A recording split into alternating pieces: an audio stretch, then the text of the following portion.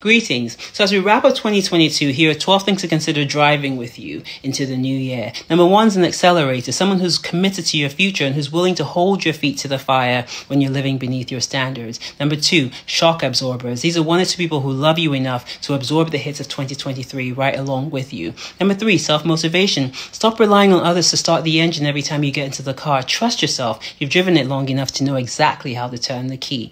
Number 4, a strong moral compass. Decide for yourself what is right and make a commitment to doing it starting today. Number 5, good reliable brakes that ensure intentionality and taking the time to enjoy the view. Number 6, a drive down the narrow path. Finally have those conversations that you've been putting off because they're too hard.